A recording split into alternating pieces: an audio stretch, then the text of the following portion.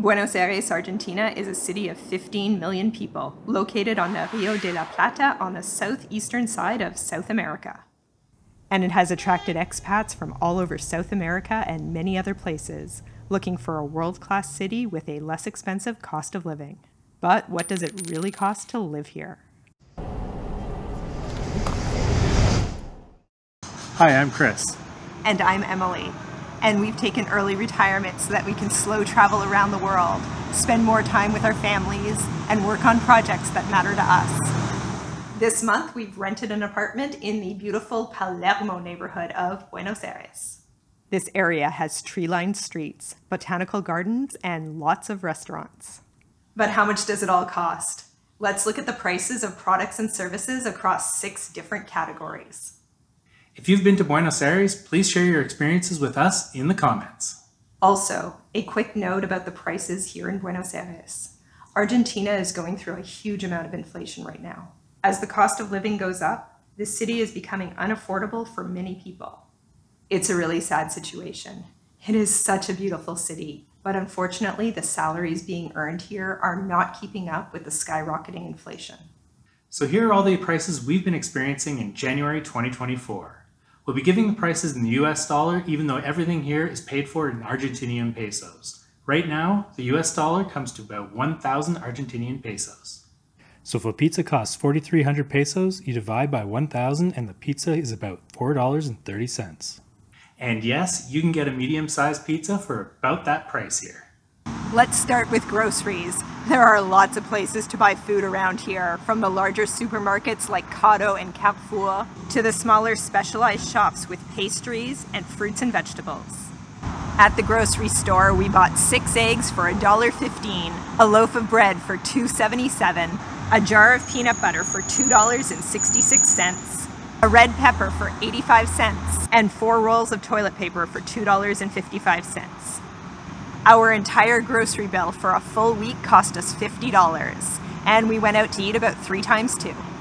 And that brings us to our next category, restaurants. There is so much good food here, and so many different options too, from famous Argentinian parillas or grilled meat restaurants to cuisine from other parts of South America and the world.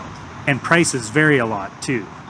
This is the home of the famous Michelin-starred Don Julio restaurant, which can cost more than $100 per person.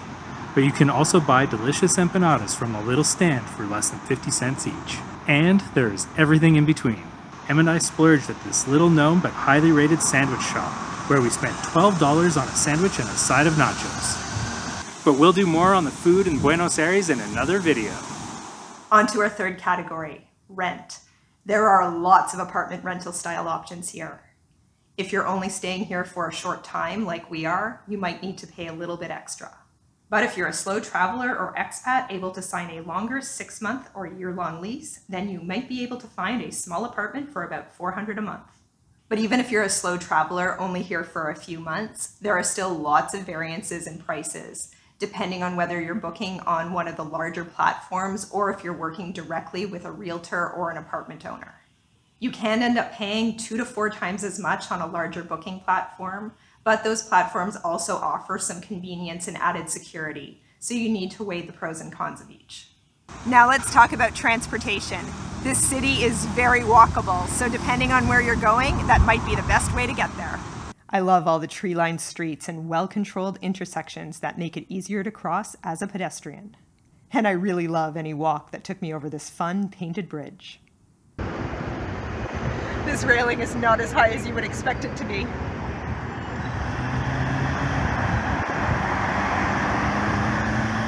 The first time I went over it, I took the time to explore it from all angles.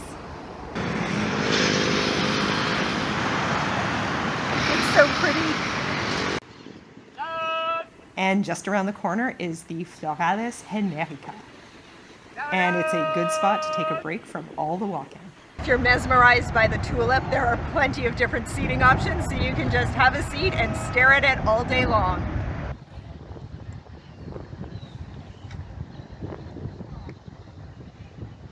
It's very comfortable. If you get tired of walking, public transportation along with taxis or ride-sharing apps are other ways to get around the city. Public transportation requires a SUBE card, which costs about $1. Once you have that, you can take the bus or metro for about 50 cents.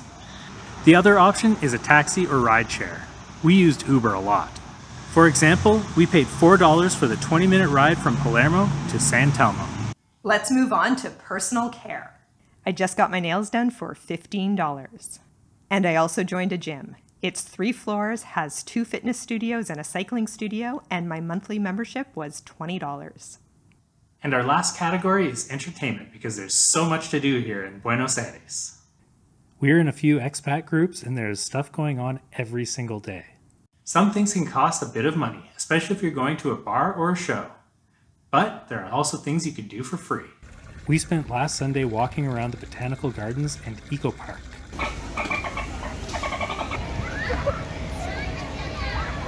We also visited this theater-turned bookstore that National Geographic named the world's most beautiful bookstore. Inside, we found the Spanish version of this Canadian treasure.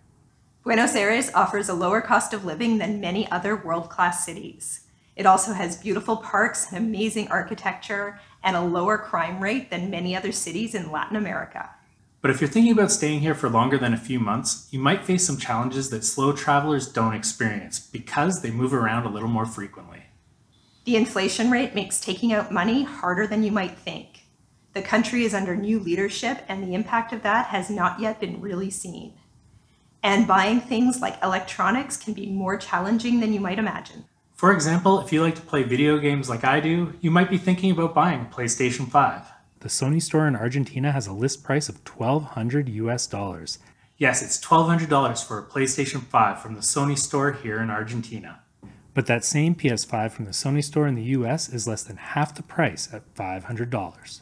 If you're doing slow travel, then you're likely going to be able to avoid some of these high-priced items. But if you're here for the long term, that may not be an option. We are loving Buenos Aires. We've met so many amazing people here, like our Spanish teacher who's teaching us about Argentinian culture. But we also know that our stay here allows us to see the best of the city without experiencing the challenges that many locals are facing. We can definitely see why it's such a popular destination for expats and long-term travelers. And that's our video for today. We'll see you in the next one.